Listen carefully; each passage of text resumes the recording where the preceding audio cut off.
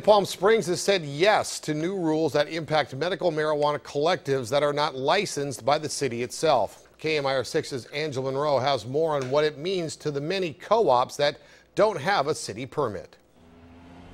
Organic Solutions of the Desert is one of only 3 medical marijuana collectives licensed by the city of Palm Springs. If the unlicensed shops are to be open, I believe they should be made to meet the same requirements as the licensed facilities. I think the playing field should be even for all shops. The collective's president says to be permitted, they had to spend a lot of money and meet all city and police requirements. Just for one, take a 70-year-old building and bring it up to code.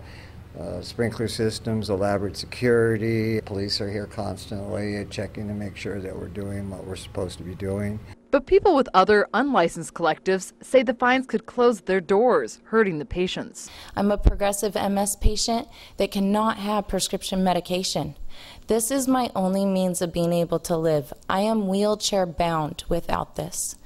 I do not want to go back to that. There are many other collectives in Palm Springs. Some are hoping to get a 4th license from the city. So I urge you guys to please relook at this ordinance and giving them the permit that they need before you go ahead with it. Some council members say these rules are needed for people's safety. Public is under the perception that storefront cooperatives or dispensaries are those that are licensed by the city, when in fact the vast majority of them are not.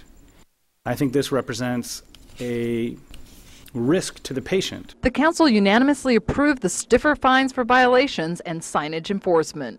Angela Monroe, KMIR-6 News.